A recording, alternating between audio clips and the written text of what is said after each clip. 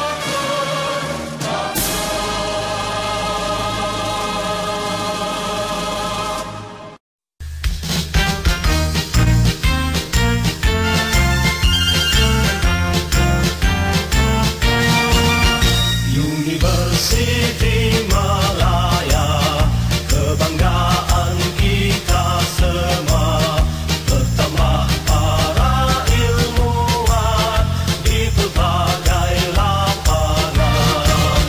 Kami bertekad di hati mencapai cita murni, tradisi kecemerlangan menepati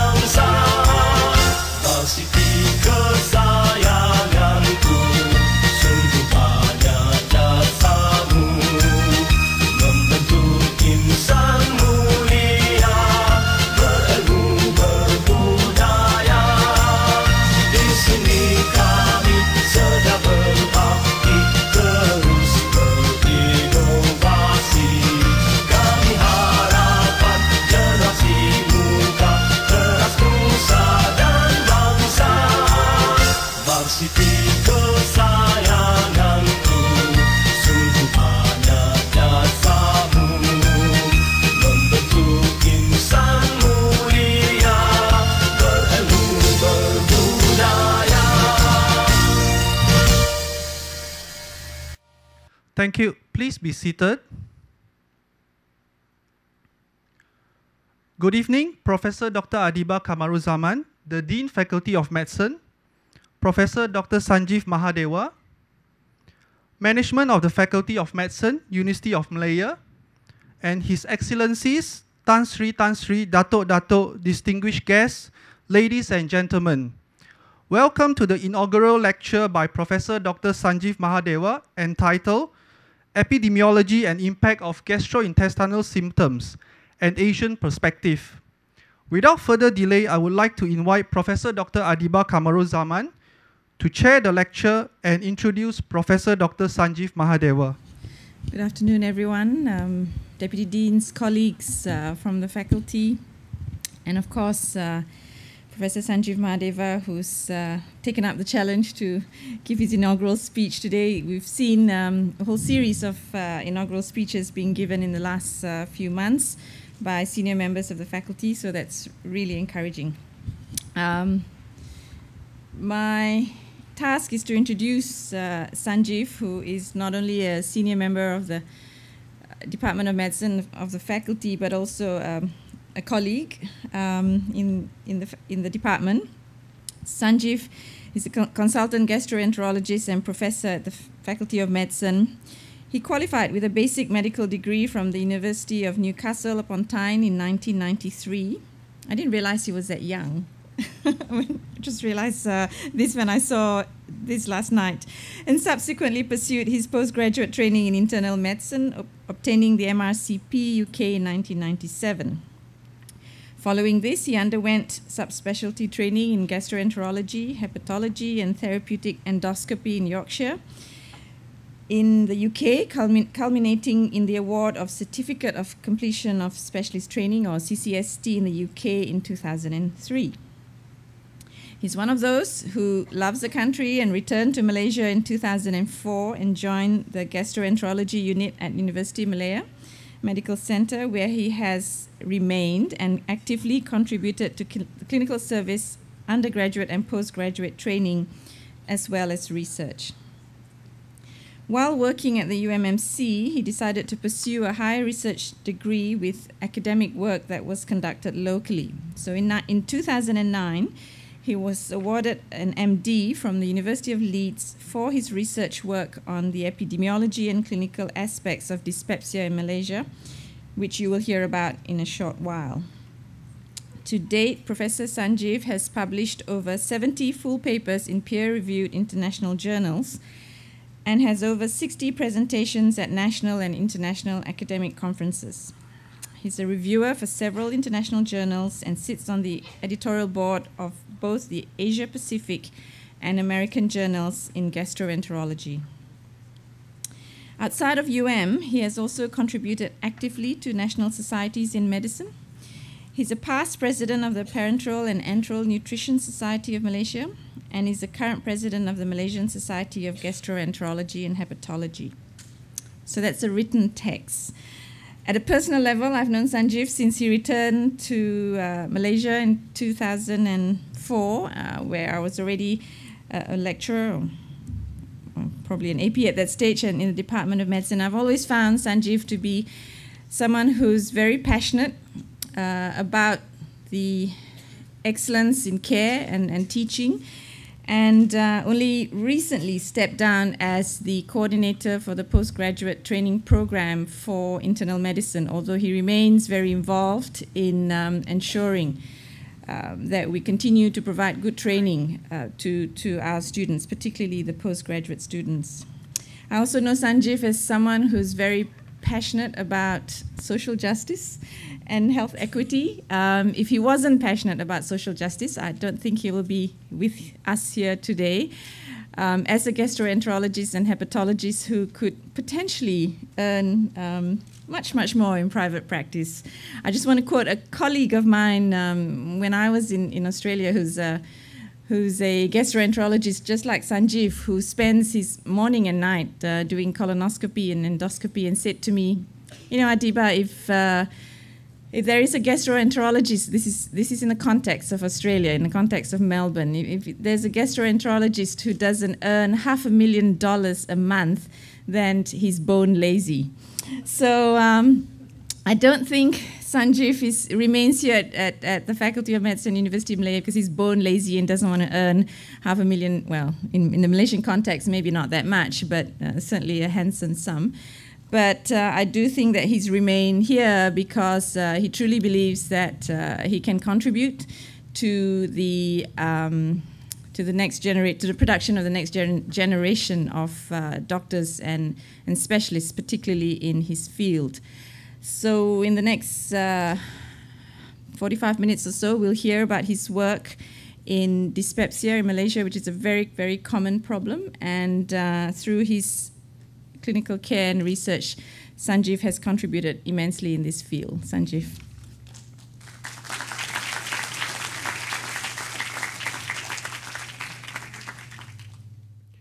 Thank you, Professor Adiba, for that very kind introduction.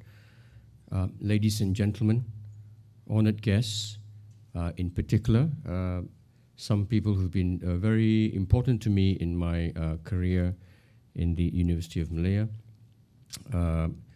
Dr. Professor K.L. Goh, my senior and boss at the Unit of Gastroenterology. Professor Hematram Yadav, who's come all the way from International Medical University today. and respected friends and colleagues from the Faculty of Medicine. In behavioral science, it is well known that you end up pursuing a career based on the influence of very prominent people in your life. And it's because of these influences, ladies and gentlemen, I am what you call a clinician, but with someone with an interest in research. I've trained for most of my career in clinical medicine, initially in internal medicine, and then in gastroenterology. And I dare say that I did not have much in the way of academic research in the earlier parts of my career. But somehow along the way, fate, if you call it that, has put me in touch with certain prominent individuals who've had a strong sway in the way I've turned out today. Allow me to introduce some of them to you. The first person is this man called Mervyn Davis. Dr. Mervyn Davis is a consultant hepatologist from St. James's University Hospital in Leeds. I owe much of my introduction and training to gastroenterology to this man because I was actually a SHO, or you call it your medical officer, in training with him, and it was because he was impressed by my ability that he fully supported my entry into the British training program for gastroenterology. Mervyn Davis was one of those very, very inspirational characters, not in terms of what he said, but what he did. This is a man solely developed the Leeds liver transplant service from almost nothing to becoming the 5th largest transplant service in the world over a period of about 9 to 10 years. And he did that by sheer hard work.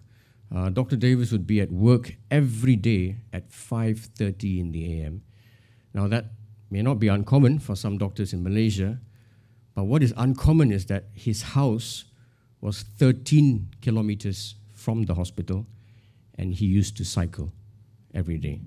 So I don't know what time he left his house, but this man cycled to work every day and was there at 5:30 in the morning, not to see patients, but mainly to go through the administrative work. And for those of you who have trained in the British healthcare system, you know that there's an enormous amount of admin work that all clinicians have to do. And he used to come in at 5:30 in the morning. And not only was he a busy clinician, he also did some research, not a lot, but enough to earn him about 50, 60 publications in his career. But what impressed me most was this phenomenal character and giant of a clinician always had time for teaching, always had time for his juniors, and always had time for their careers. And that left a fairly indomitable impression in my mind.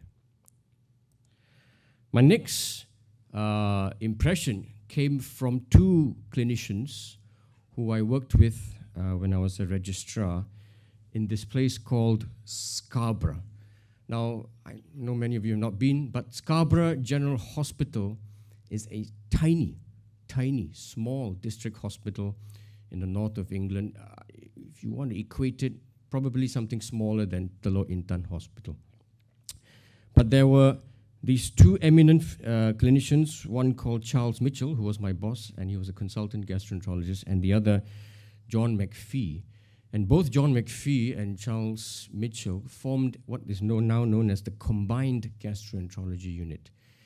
They were working in a small district hospital, and with that meant no funding for research from any university grants or major grants. But what these 2 individuals who had a passion for research did was they used to have a combined private clinic once a week in the private wing near the government hospital.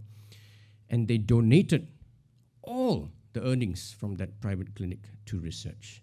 And that is how they funded their research, which, as you can see here, from their website, they can even boast a list of publications. John McPhee was the brains, really, but Charles Mitchell was an active contributor. And John McPhee actually earned himself a Hunterian Professor of Surgery based on research from this Scarborough General Hospital. The Hunterian Professor is awarded by the Royal College of Surgeons. So that's the equivalent of, say, the head of surgery in Telok Intan Hospital doing so much research that the Royal College awards you a professorship. So, ladies and gentlemen, this certainly left a huge, huge impression on my mind. The third person, whom I also had the privilege of training with, was this man, Professor Anthony Exon, who is no stranger to many Malaysian gastroenterologists. Professor Exon was also a very dedicated clinician. In fact, he had the busiest and the most successful private practice in Leeds at that time. As a gastroenterologist, he had a huge manor house outside of Leeds, and it took you about 20 minutes to drive from the gate entrance to his main house. So that successful he was. But this clinician also had that much of an interest in research that he had published more than 300 papers in gastroenterology, earning him many positions in esteemed societies, president of the British Society of Gastroenterology, editor of many academic journals as well. He has been to Malaysia many times, and again, what impressed me about this giant in clinical and academic gastroenterology was that no matter where he went, he always had time to come for our CME meetings, which were held once a week for trainees, and always had time when you had some stupid research project that you thought would be Nobel Prize winning. So this man always left that impression in me. The last person, of course, is no stranger to all of you, none other than our own Professor Goh Kian Lee, who has been the head of the gastroenterology unit and the person I worked for and with my time in Universiti Malaya. Professor Goh, as you can see, is also a very busy clinician. So busy that when they took this picture for the Merdeka Award, he still had his endoscopy shirt on. He had no time to take off. I think between the pictures, he was scoping about 10 or 11 different patients at the same time. But no matter how busy he is, what impressed me more about Professor Goh is his commitment and time that he has had for research. And certainly with an impressive record of more than 200 publications as well, and again on the seat of numerous esteemed societies, it is this combination of clinical medicine and clinical research that has left an impression on me. So with that, we come to the main focus of my presentation today, and that is on gastrointestinal symptoms.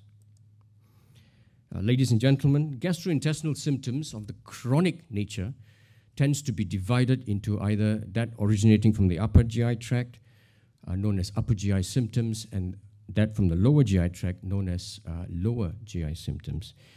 In most of these patients with chronic disease, functional GI diseases are the commonest cause, and amongst the commonest causes of upper GI symptoms, dyspepsia predominates, and for lower GI symptoms, it is IBS, or irritable bowel syndrome, that is the commonest cause.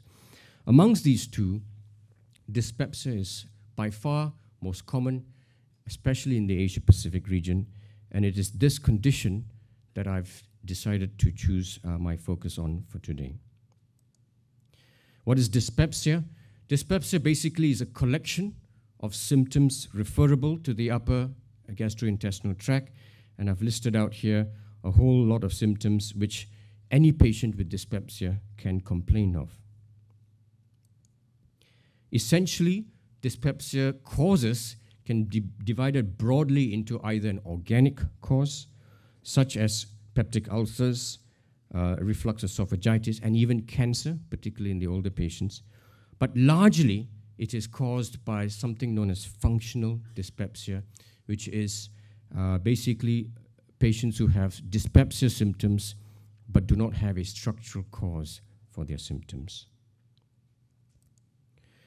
So my interest really was by accident, by default, because as you heard before, I trained in the UK, and after that I came to work in the University of Malaya Medical Center, and it just so happened that I had happened to work in 2 units with a similar interest, mainly in upper GI diseases.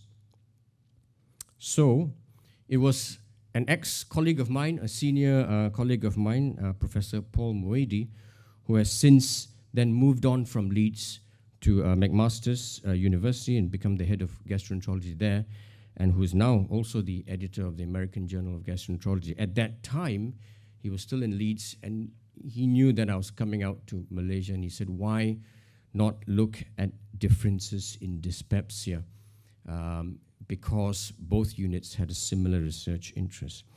Now, Paul being Paul, he knew that there was going to be some differences because there were other differences between Asians and Westerners that would influence dyspepsia.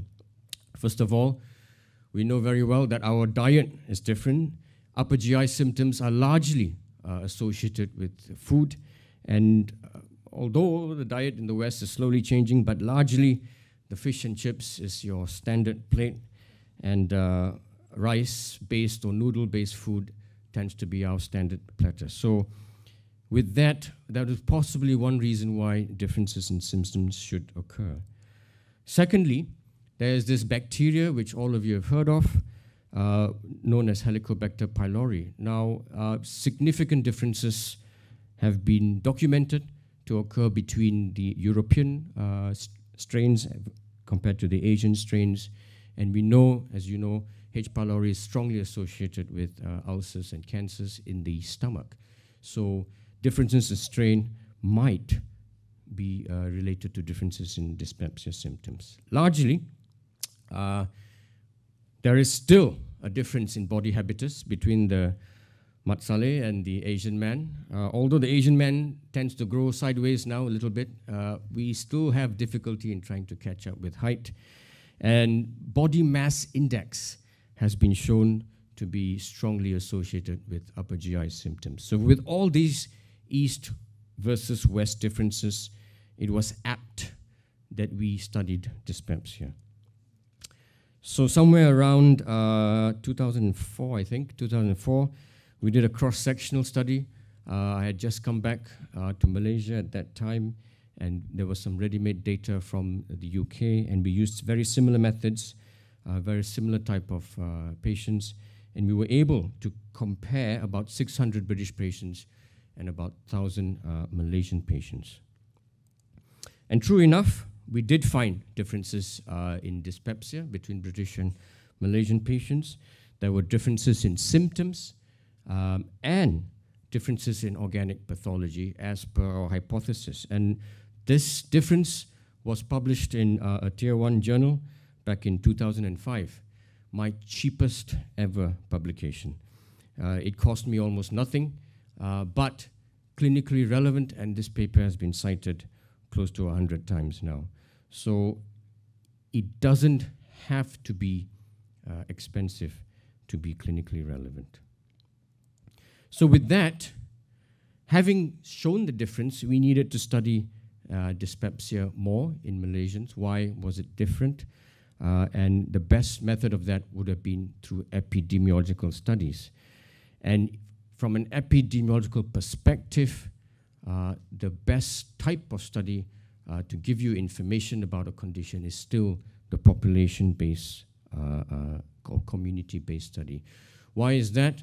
One, it gives you a broad spectrum, but secondly, and most importantly, previous data, but not until then, had shown that many patients with dyspepsia don't necessarily consult medical practitioners. So if your studies were based in a hospital or institution, you'd be missing out large chunks. But I'd just come back, I'd done all my clinical training, I had no idea how to do a population-based study. And for that, I'm extremely grateful to Professor Goh, who introduced me to Professor Hematram Yadav at that time. That introduction was to be the start of a wonderful relationship, because Professor Yadav was absolutely instrumental in the epidemiological work that was to come out from our unit. Professor Yadav also introduced me to two other important individuals who were absolutely vital to our work. One is Miss Norizan Moyes, who was his PA at that time, and really a lot of the work, around the groundwork, had been conducted by her, an absolutely brilliant person. And the other person is Dr. Sanjay Rampal, who was again a lecturer at the SPM department, who still is a member of the SPM department, an absolute whiz in statistics, and very helpful in much of the work that was going to come out later on. So through Professor Yadav, really, we had to design a population-based study. But one of the problems of a population-based study in Malaysia is that we are one country with two different types of population. As most of you know, about 40% of the population are still in rural areas, and only about 50 plus are in the urban areas. So one study could not cover everything. It had to be two separate studies. So a lot of work, a lot of organization, a lot of permission, health authority, etc., had to be done. And I'm extremely grateful to Professor Yadav, who really helped to guide in many of these pivotal developments at that time. So out of convenience, we chose two areas to represent the urban Malaysia and rural Malaysia.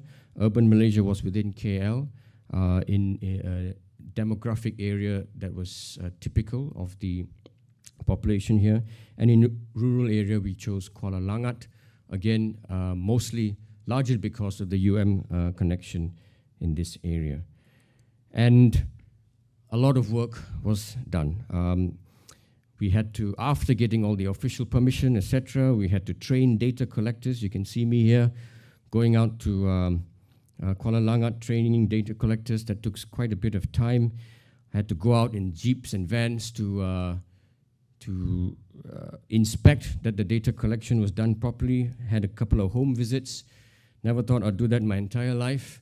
Don't forget, I spent most of my time on clinics, wards, and in the endoscopy unit. So going around to collect data was quite an eye-opener for me. But one of the most useful experiences I ever had, and with that, we were able to collect phenomenal data, especially from a rural population. We did a similar thing, don't have any pictures of the urban population area, but that turned out to be a lot harder work because nobody trusted you when you came to the gate. And usually they'd shoot at you or throw guns, stones at you. So that took a lot harder. And of course, I couldn't take pictures like this, or I'd be in jail by now. But needless to say, a lot of work was collected, a lot of data analyzed. And with that, we came out with the first true population-based prevalence study for dyspepsia in rural Malaysia, and that was about just under 15% at that time. And subsequently in urban Malaysia, about 24.3%. So we were able to show for the first time that differences existed between rural and urban populations. And part of that was due to the underlying epidemiology. The epidemiology dyspepsia up to then had been predominantly based on European-type populations. And we were able to show that different factors influence dyspepsia, at least in the rural setting, in terms of socioeconomic and education type levels. And in an urban setting, we were able to show that ethnicity played an important point, and even spicy type food. Again, a lot had been talked about, but not much had been published before. So this was all first and new data. We then went on to look at the underlying cause of dyspepsia, again, widely known, but not much in our population. So this was a little bit more straightforward for me, an endoscopy-based study of more than 1,000 patients. And we showed that similar to some Western, but not to other Asian countries, that the vast majority had functional disease, a few had ulcers and reflux esophagitis. This data was published in an American journal, so we were impressed that they were interested in our data at that time, and largely showed again that about 3/4 of our population had functional disease, and only a quarter had organic disease. What's the relevance of this? Well, one is that most functional dyspepsia doesn't cause mortality. So that's a good thing. You're not going to die from something. It's as common as 20% in the population. But the bad thing is that dyspepsias, just like migraine and just like some other chronic diseases, tends to persist. And natural history studies have shown that these symptoms persist, and because of that, patients never feel 100% well. So we had to study the impact of dyspepsia in our population. We knew that they were not really going to die from it. How did we do that? And from, again, reading of the literature, we found out that two things were important to study in these chronic conditions. One is quality of life, and the other is the economic impact of the disease. Now, I keep saying this again and again, I'm a clinician, okay? And I had no clue what quality of life is. My average day-to job is seeing patients on the wards, doing endoscopy, staying back to make sure the trainees are happy and that no problems have developed after the procedures. And then I go home, and then usually my wife shouts at me because I've not done enough housework. So a good quality of life for me was to be able to combine that with a little bit less shouting. So I did not know how would you measure quality of life in these patients. Again, once again, I was very fortunate that Professor Goh managed to introduce me to someone in Singapore at that time. This is a time when not much quality of life work had been published in Malaysia. Since then, I'm aware now that there are many experts of quality of life in Universiti of Malaya, but this is about 2006, 2007, and this individual in Singapore General Hospital called Julian Thambu had been publishing and continues to publish quite a bit of work on quality of life. He's a clinical rheumatologist, not an academic professor, a clinical rheumatologist. At that time, I think in 2007, he had already had about 75 publications. And through Professor Goh, I was introduced to this individual. And what an amazing man he was. For such a busy individual, he was willing to entertain me, and I'm most grateful for his generosity, for willing to entertain me. Of course, I offered to do some collaborative work with him, but still, he was so busy he didn't have to say yes, and I'm very grateful he did. And the important thing that Julian did for me was he introduced me to his postdoc student, Dr. Wee Hui Lin. She's a pharmacy-based graduate, now has become assistant professor in pharmacy in National University of Singapore. And it was with Dr. Wee that I did a lot of work on quality of life. I had to learn quality of life. I had to travel up and down between KL and Singapore. Of course, you couldn't expect her to come here. Most of my weekends were spent traveling up and down, a lot of emails as well. I had to buy this book. I used to buy books on endoscopy and GI diseases, never bought a book on quality of life. I had to read this book on quality of life. But it was much of an eye-opener. And I must say that all that effort paid off subsequently with 2 publications, examining and validating and translating two types of quality of life instruments, which we were going to use later on in our work. Having done that, we applied that quality of life instruments back again to our population-based study, and we were able to show for the first time in an Asian type setting. This had been documented before in Europeans, but we were able to show in an Asian setting that dyspepsia, even though it doesn't cause death, was also resulted in an impairment of quality of life in Asian patients. I also had to do some DIY health economics. Again, I have no background in this, but had some exposure when I was in the UK, and again, had to buy another expensive textbook. I keep buying these things. And with that, taught myself how to do some health economics, and we came up with another publication on the economic impact of dyspepsia. You may say, so what? So what is that we are able to give you a black and white figure on the impact, and then when the Matsale or Angmo writes, this is the impact of dyspepsia in our population, you can say, hang on a minute, you know, it's not quite the same in our setting. And you can give your explanations to it. So it gives you local data, and it puts your perspective in the international arena. And if you don't have black and white data, I'm afraid you cannot do such a thing. So it's shown that dyspepsia had an impact. Our next step was to see whether we could reduce the impact of dyspepsia in our Asians. And what we had found out from some other previous work was that a lot of our dyspeptic patients with ulcers, etc., were associated with H. pylori infection. And another important thing was that most patients with dyspepsia consulted at the primary care level. So if you were going to make a difference in terms of their symptoms and treatment, you had to do a primary care study. And again, I had to turn to Professor Gore, or Papa Gore, as he's known in the gastroenterology unit. Papa Gore, can you please help us? I don't know where to do this primary care study. And he said, no problem, Sanjiv, no problem. I will introduce you to Amber Chia. I said, oh, Amber Chia, you know such important persons. And he said, yes, Amber Chia Yok Chin from primary care unit. And I was very fortunate for Professor Gore's introduction to Professor Y.C. Chia in this glamorous looking photograph. And it was together with her and two other colleagues, Dr. Vino Tini, who's no longer with us now, she's in private practice, and Dr. Mohazmi, who's still with us. We were able to conduct a clinical trial in primary care.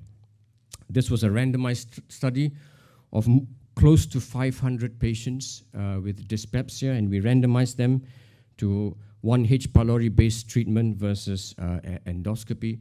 At this time, this was the largest trial ever on these two different treatments, and we were able to get it published in a British journal.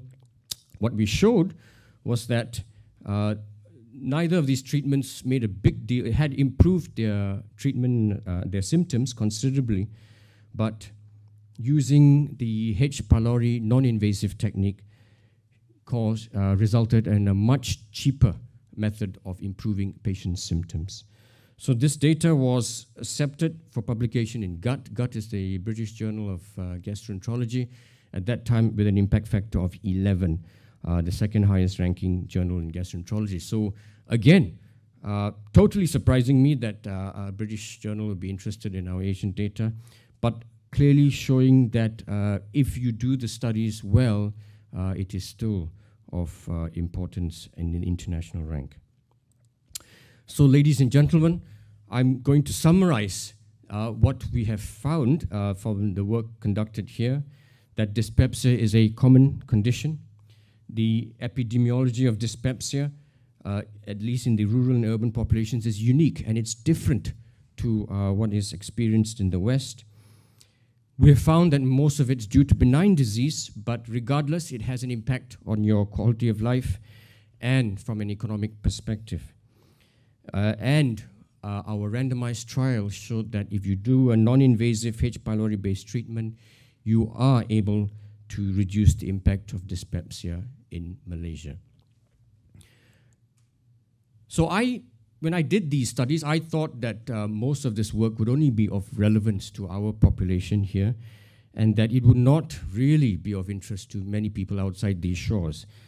But of course, the fact that they got accepted by international journals and the fact that it's been cited quite a lot has shown me that the work has been recognized. But there is recognition beyond that, which I feel that has made our work very special. For one, that thanks to the work here, Malaysia now is represented on the Dyspepsia global map, and the figure that you see for Malaysia is purely from the publications that from University of Malaya. And you can say, so what? I suppose, but it gives you a figure and how common this condition is here compared to the rest of the world. Secondly, around this time when the papers came out, there was a group of experts in functional GI disease who were keen to come up with some consensus statements on dyspepsia in the Asian region. And they felt that the condition was clearly, like we did as well, different in an Asian setting compared to the West. So a consensus group was formed. And to my pleasant surprise, I was invited to join this group as the only expert from Malaysia.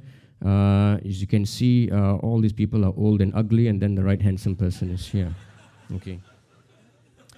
In the front also, most of them don't have hair, so I was quite pleased that I still have my hair. Anyway, serious side note, this was a phenomenal experience for me to sit on a forum like this. Some of them are very senior people, very knowledgeable, great experts in the field, and here I was having just done a couple of studies, but clearly of relevance in this field, and that is why I was invited. The consensus group came up with two leading publications in the Asia-Pacific journals, and this again has been heavily quoted for many subsequent clinical research and trials. So that was another important recognition of my work. The third came from this man called Nicholas Talley, whom some of you may know as the Vice Chancellor of the University of Newcastle in Australia. He's also the author of this best-selling undergraduate textbook, Clinical Examination, currently in its 6th edition. But what some of you may not know is that Professor Talley is also an eminent gastroenterologist who is an expert in the field of functional dyspepsia, functional GI disease, has more than 600 publications to his name, and clearly a dominant figure in this field. And he's also come up with a book called GI Epidemiology. In its first edition several years ago, it was criticized that it didn't have that much of a global perspective, and most of the authors were mostly from the West. So they wanted to invite a variety of authors to contribute to this second edition. And again, to my pleasant surprise and to my deep greatest honor, they invited me and Professor Yadav to talk about, of all things, population-based studies. But from a GI point of view, and really, this was phenomenal for me to be associated with this work and also to be recognized. And even more, when towards the end, I didn't know who they had invited to join this, is when I looked at the list of contributors when the book came out. So you say USA, Calgary, USA, Canada, USA, Sweden, then Malaysia boleh. Yeah. So of course, Professor Yadav's name was also subsequently down on the list, but he didn't have boleh next to it. Yeah. So quite an important recognition for me. Lastly, comes from this organization known as the United European Gastroenterology Organization. The United European Gastroenterology is like the European Union. It's a amalgamation of all the national societies in Europe, and together they're very powerful, very organized unit. They have an annual scientific conference which is attended by some 15,000 to 20,000 delegates. Huge. In that conference, they run an evidence-based medicine course, which is a small group, and it's focused on teaching evidence-based medicine from the GI point of view to clinical trainees and fellows in Europe. Now, in 2013, which was last year, one of the faculty, which was a GI epidemiologist from Nottingham, said he was fed up of doing this course because he was only paid €3,000, in addition to business class flight and hotel as well. So he wanted more money than that. And the organizers said, sorry, we can't pay you more than €3,000 for doing this 2-day course. So at the last minute, they were stuck. And they needed someone cheap, and they needed someone competent. So cheap and competent came in the form of another Malaysia Boleh. So in the 2013 European UEG education course, again, the faculty consisted of all Europeans and one Malaysian Boleh doctor. And to me, when I asked them why they invited me, they said, again, it's purely because of the work that we had done. This was a very, very exciting experience for me. It was sort of a slow, closed group education forum, but you had the chance to meet trainees from Eastern Europe, Western Europe, Britain, etc. And what was even more pleasant was when people came up to you and said, oh, you are that Mahadeva guy, I have read your work. I have never attended a Malaysian meeting where people say that. I have never attended an Asian meeting where people say that. So it was most impressive when these trainees, these are trainees, they are not academics, these are trainees who came up to me. And needless to say, I had a wonderful time and truly phenomenal recognition for work that was done here. Ladies and gentlemen, I've shown you a breeze through the work we've done and some of the recognition, but none of it could have happened without the help of so many people. And as they say, no man is an island. I'd like to reiterate again my appreciation to my mentor and supporter, Professor K.L. Goh, who, as you can see,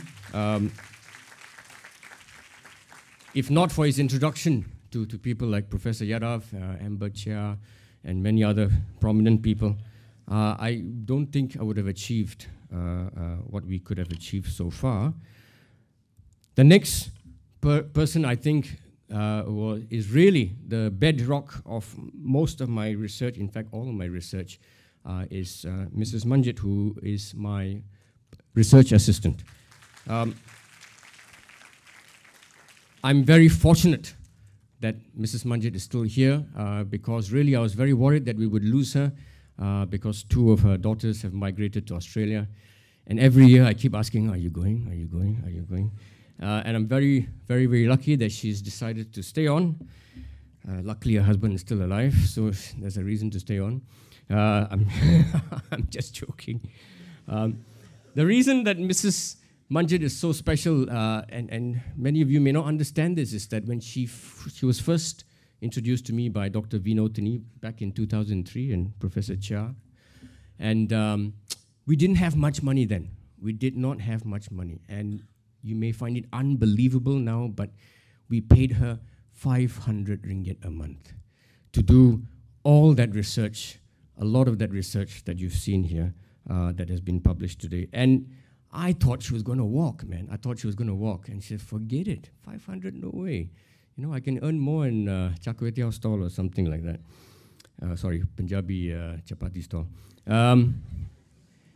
But she didn't. And 10 years later, 11 years later, I am so, so grateful because it is through her that much of the research has happened. And one of the reasons for that is Mrs. Manjit has this ability to ensure that patients come for their follow-up. I don't know what she does. I don't care how she does it, but she does a fantastic job. And I really would like to express my greatest gratitude to her for all the work that she has done. Next are all my clinical colleagues in gastroenterology. As you can see, they love posing for photographs. Some of them don't have time because they spend a lot of time doing endoscopy, so I've had to superimpose their photos.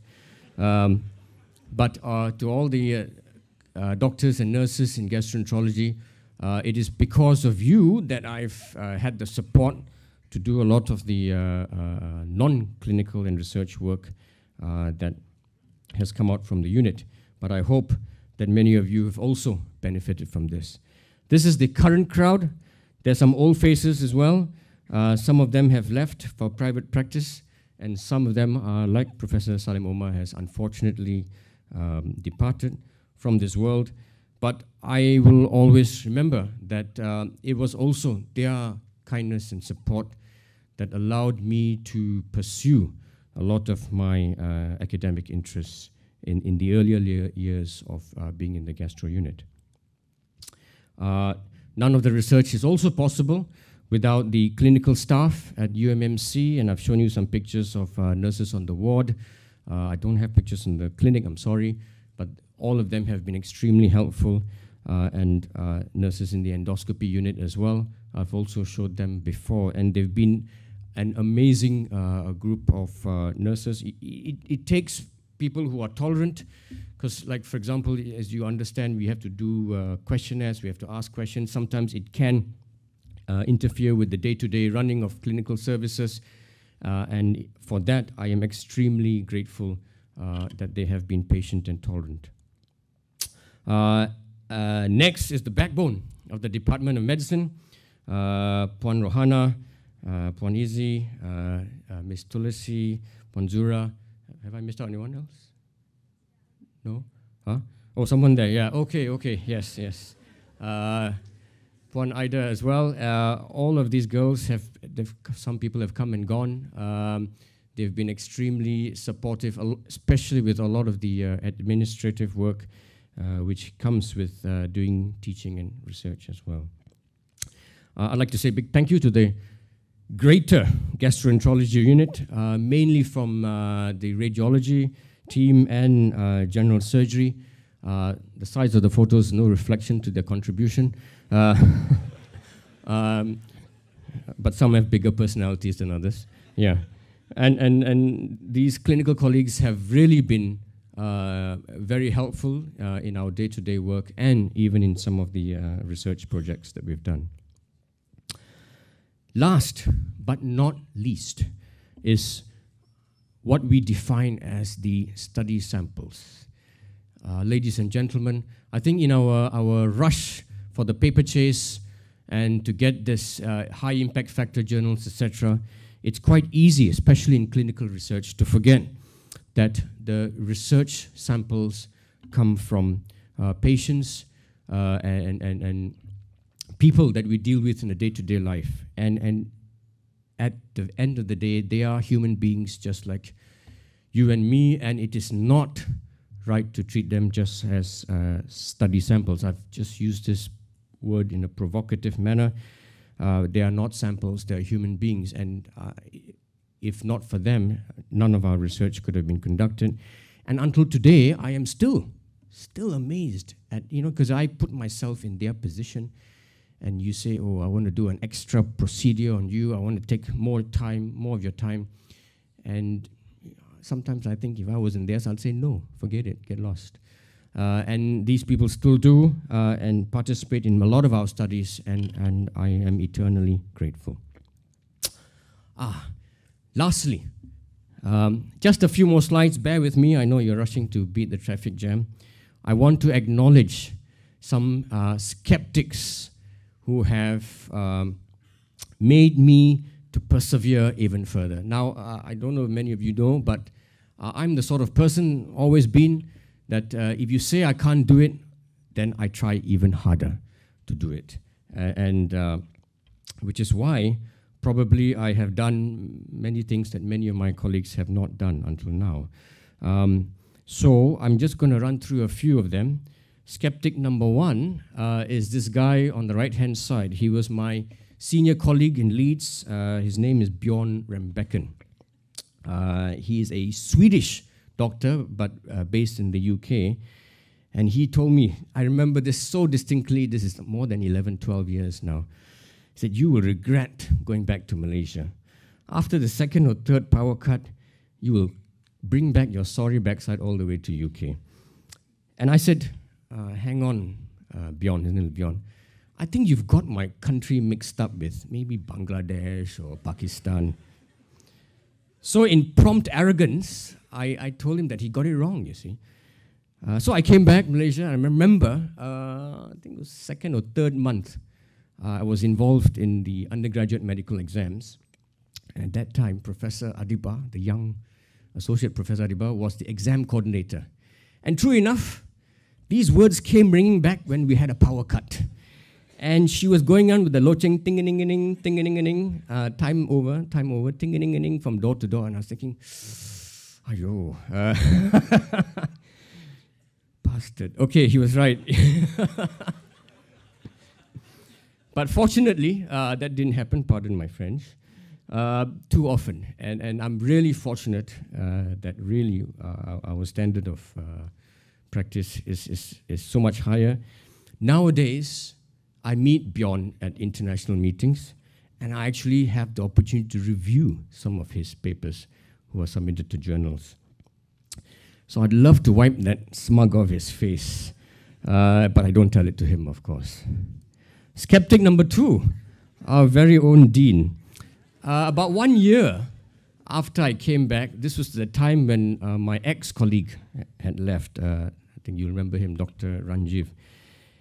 And so, because, of course, I think both of us were fairly good-looking, we dressed well and stuff. So one guy leaves, automatically, you know, this racial stereotyping business. I met her in the corridor, and she said, so, you're also leaving a private practice? And I was most insulted. Most insulted. Yeah, I had all these burning ambitions for, doing research and things like that. And I wondered, why is it that she asked me, you know? Why didn't she ask someone like, I don't know, Professor Vigneswaran, for example? No hair and a lot more fat. Why didn't she ask other people? You know, why did she pick on me? So I only deduced that just because I dressed well, and then she chose me for that. I mean, to me, that statement was like, somebody who had trained as a chef in all these fancy hotels in overseas, and then you come and ask him, so when are you opening your char kway teow stall? Huh? My next and last skeptics are Malaysians from abroad. And this skepticism goes on until today, and I'm sure some of you have also experienced it, those who've come abroad. I've put 2 particular countries here, because those are the only 2 I have to suffer, my God.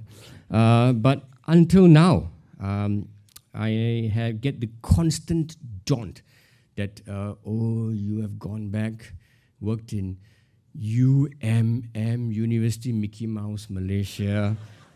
Every Ali, Achong, Ramasamy is professor, blah, blah, blah.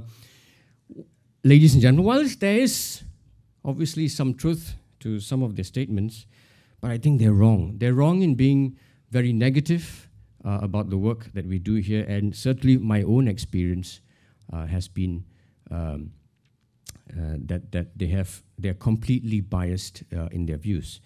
Singapore, of course, are all full of rejected Malaysians, so I don't really take them very seriously. Yeah. But one way of shutting up these critics, one of them is actually the son of a famous anaesthetist, some of you may know. He's a gastroenterologist in Birmingham. His father is an anaesthetist who writes for in the MMA magazine, SP Scholar, I don't know, no anaesthetist here. Anyway, so this son, again, he's a gastroenterologist in Birmingham, used to taunt me and say, oh, Professor. But after I came up with that first paper in a British journal, the taunting got less.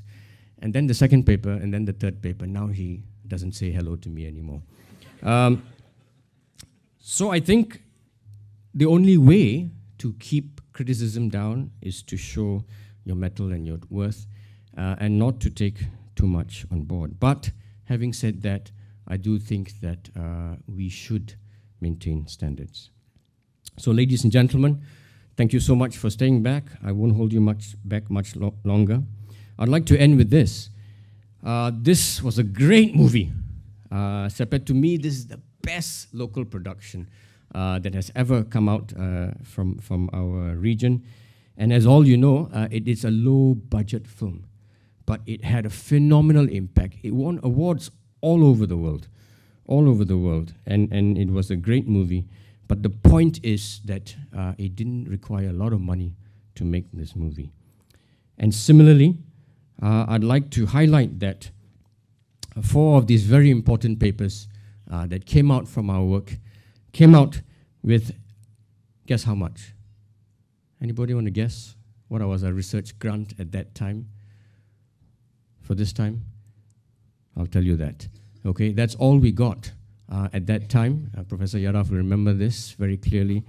But I think if you have the interest and you have the determination, clinical-based research can still be of a very high impact. Ladies and gentlemen, if you're interested enough, I think the University of Malaya is a great place to be a clinician with a research interest. Thank you very much.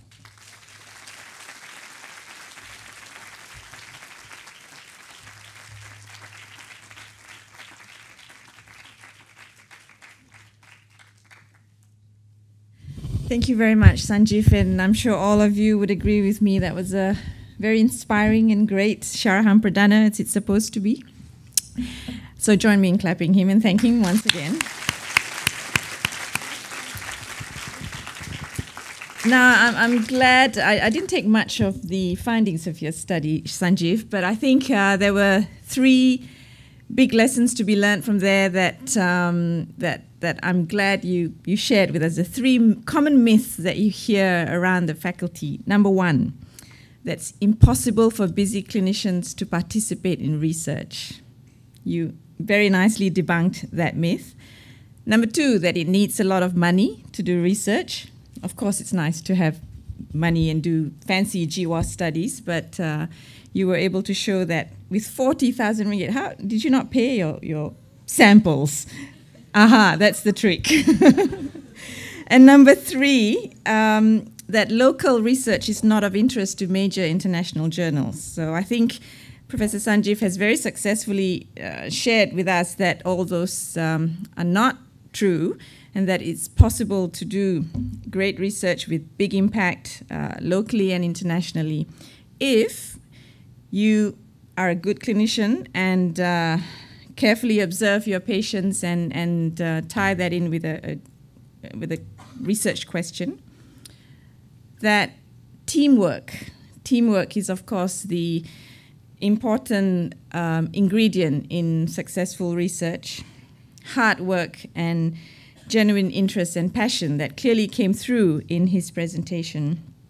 And finally, having great mentors, none other, of course, than Datuk KL Go, who's sitting in the room here. So the faculty has always viewed the Sharahan Perdanas, taken it very seriously, and it is my aim that it not only is a platform for our clinicians and researchers and others, members of the faculty, to share their work, but also the major aim is to inspire. And I'm very, very pleased to see so many medical students in this room today that I hope Professor Sanjiv has inspired you, made you realize that you're in a great faculty, despite what your colleagues in IMU or Singapore or wherever they are might be saying to you. I think what these Sharahan Perdanas also have managed to do, and those of you who've been coming to the last few have shown that in every department in the faculty we have world-class leaders and researchers and clinicians and who are here to mold all of you, all of us, to what you all want to become.